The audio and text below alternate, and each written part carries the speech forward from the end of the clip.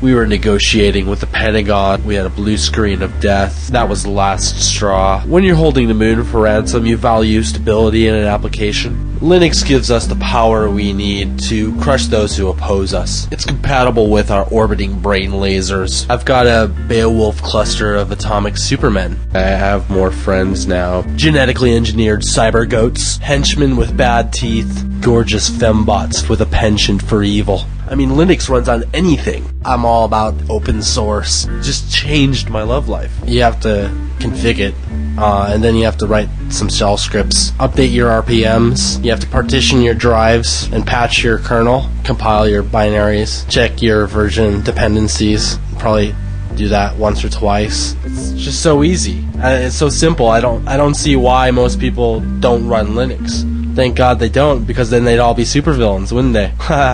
I'm Steve, and I'm a supervillain.